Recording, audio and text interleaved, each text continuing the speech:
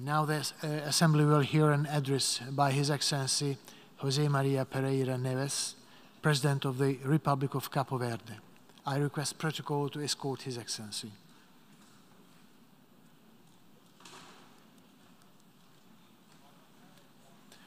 On behalf of the General Assembly, I have the honor to welcome His Excellency José María Pereira Neves,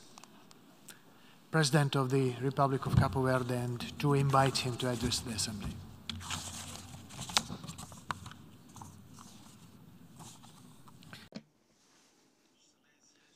Excellencies,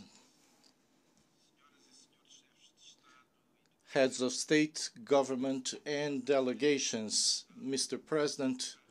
of the General Assembly, Mr. Secretary General, dear delegates, ladies and gentlemen. The Republic of Cabo Verde encompasses the inhabitants of the 10 islands that make up the national territory located in the mid-Atlantic off the West African coast, and an immense diaspora,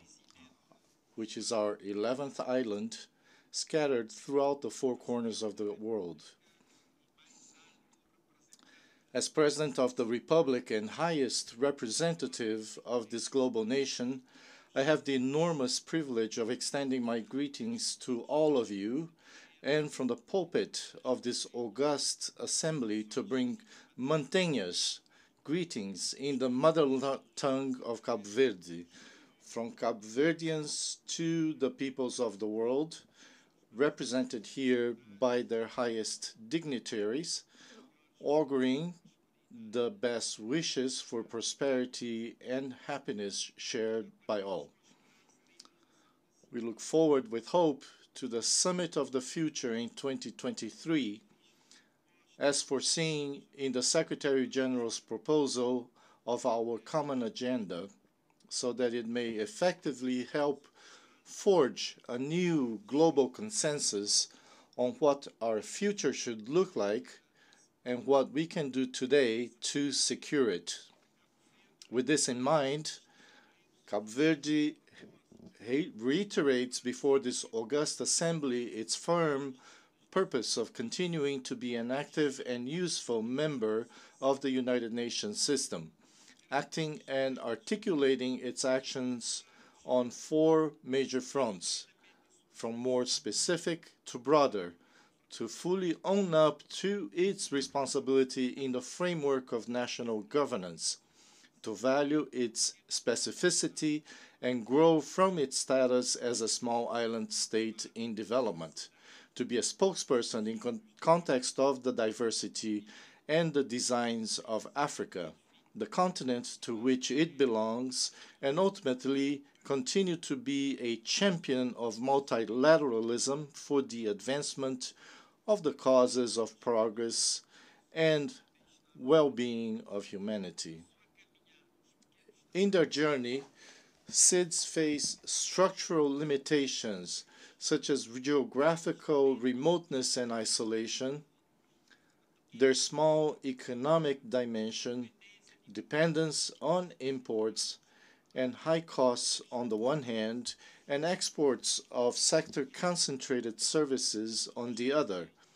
which more frequently and intensely expose them and make them vulnerable to the impact of external shocks, whether climate, economic, or of other nature, such as pandemics and geopolitical conflicts. My country, Cabo Verde, for example, in the past 15 years, between 2007 and 2022, has suffered the economic and social impact of multiple crises. The economic and financial crisis of 2007-2008, at the very moment of our graduation from the list of LDCs, the COVID-19 pandemic, which caused a recession in 2020 of 14.6%, the ongoing inflationary impact, as well as in the last 5 years, one of the most profound and most serious droughts in recent history of the country. But like the other small island developing states, Cabo Verde has the ambition to become a small island developed state.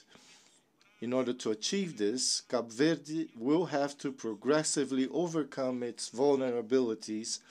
and increase its resilience. And for this, it is imperative to be able to count on external solidarity in terms of sustainable financing and indebtedness, albeit always in a process in a logic of gradual reduction of the need for external support.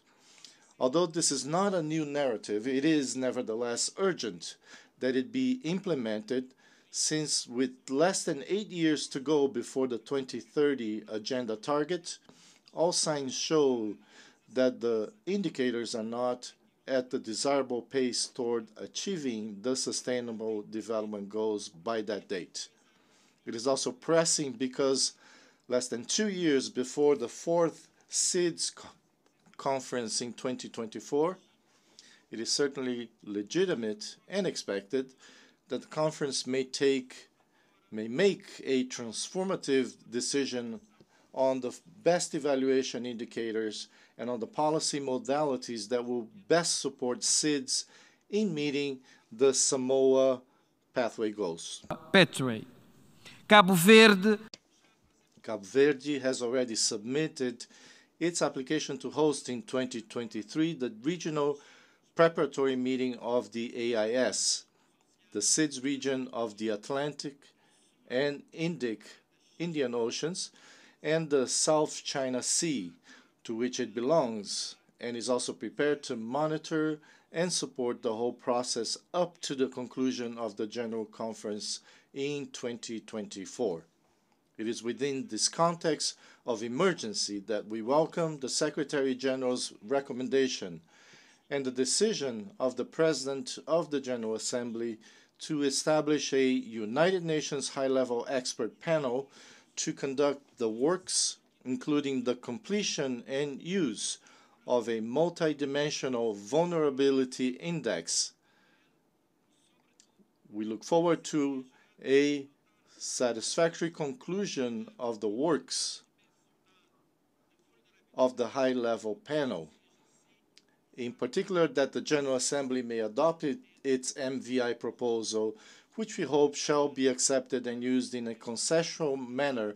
both inside and outside the United Nations. After all, we, the SIDS, also want to free ourselves from the dependence on external support, which necessarily entails reducing our vulnerabilities while also being aware of the duty to do our homework, to be competitive and resilient,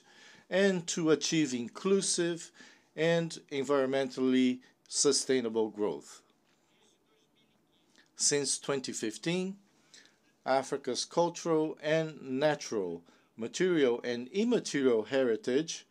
has been celebrated around the world to raise awareness and sensibility on the importance of its preservation. Hence, the African Union has proposed as the theme for the year 2021 the theme of arts, culture, and heritage,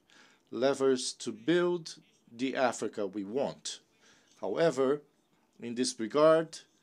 there are still concerns about the urgencies and the measures to be taken. In my capacity as president, and counting all my African counterparts, I propose to invest in the preservation of the natural and cultural heritage of the whole of Africa, and to reflect on how to promote climate justice and equity in Africa and for Africa. It is a question of seeking to reach consensus on a more flexible and less abstract notion of climate equity that places common but differentiated responsibilities at the heart of a public and global debate, and to create a common platform for Africa with a view to transfer responsibilities on an intergenerational basis. On this occasion, I must refer to the worldwide movement of the candidacy of Creolization and Creole cultures as World Heritage, for which I have accepted to be sponsored and spokesperson were it not for Cabo Verde being the first Creole society in the world. This is a civil society-led initiative which wants Creole countries to be able to position themselves under one voice regarding their intangible heritage, promoting peace, friendship between peoples, and development cooperation, based on the values that creolization has brought to civilization, a new ethos based on tolerance, diversity, and fusion of cultures. We therefore call for strong political support and engagement from dignitaries from Creole countries and their heads of state. The adoption of the 2030 Agenda and its SDGs was a high point for multilateralism, and its progressive implementation and realization should continue to benefit from the impetus of an increasingly renewed, reinvigorated multilateralism anchored on the United Nations system. This has not happened at the desired level on the various fronts where, unfortunately, global challenges remain, while at the same time, crises have emerged which have constituted genuine obstacles to progress, endangering the desired reinvigorating of multilateralism adapted and prepared to deal with the scale and complexity of the new challenges. In this sense, Cabo Verde advocates for an effective, inclusive, preventive, dissuasive, and cooperative multilateralism, which could, as has already been stated, establish a new global agreement between states as well as a new global government of the international system, a multilateralism that calls for less confrontation between blocs and more cooperation among member states in the construction and delivery of global public goods to all, such as peace and security, human rights, and sustainable development. Finally, a multilateralism that is useful and a facilitator of an appeased international context, which opens the doors for countries such as Cabo Verde to more external funding and more and better integration in the regional and global value chains. In conclusion, I wish you fruitful deliberations during this 77th session of the General Assembly, the results of which we hope may pave the way and prepare the summits of the future and of SIDS in 2023 and 2024.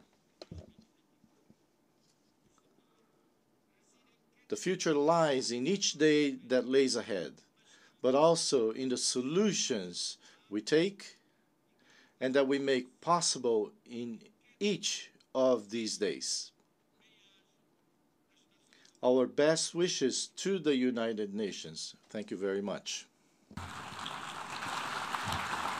On behalf of the Assembly, I wish to thank the President of the Republic of Cabo Verde for the statement just made, and I request protocol to escort His Excellency. The Assembly will hear now an address by His Majesty